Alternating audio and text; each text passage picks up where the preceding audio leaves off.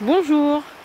Alors aujourd'hui nous avons essayé de remonter l'Hébron en canoë à partir vers le château d'Herbelon au lac de Monteynard. Donc nous sommes passés sous la passerelle et à un moment, en fait, au bout d'une heure de canoë, après avoir passé le pont de Brion, on a encore pagayé on va dire 3 km et on s'est retrouvé avec ceci. Donc avec beaucoup de plages de boue où en fait on s'enfonce énormément. Donc on a essayé de monter un petit peu le bateau, le canoë, on l'a laissé un peu plus bas pour pouvoir remonter à pied l'Hébron.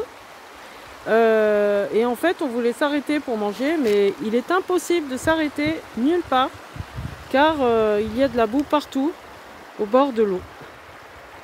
Vous voyez, là on s'est enfoncé énormément.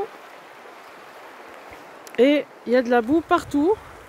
Alors l'Hébron est magnifique. On peut le remonter encore un bon moment à pied. Voilà.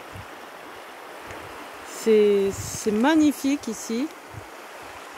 Alors il est possible aussi de un peu plus haut en amont. Eh bien on peut descendre à pied.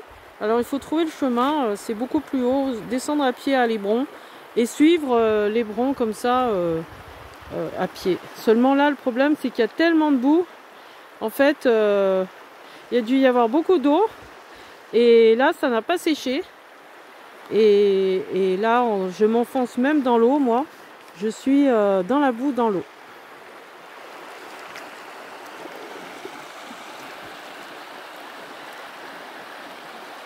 Donc voilà, il y a quand même du courant, hein. Il y a beaucoup d'eau.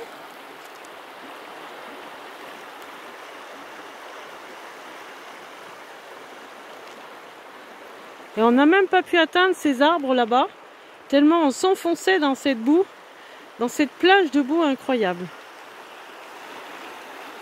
En tout cas, c'est une balade fabuleuse. Je vous la conseille en canoë, c'est très très beau.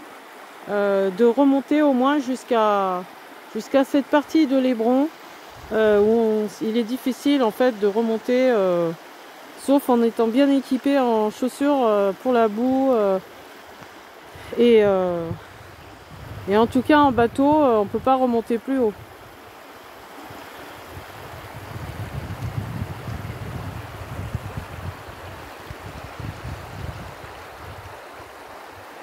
Donc je vous dis à bientôt pour d'autres aventures en Isère.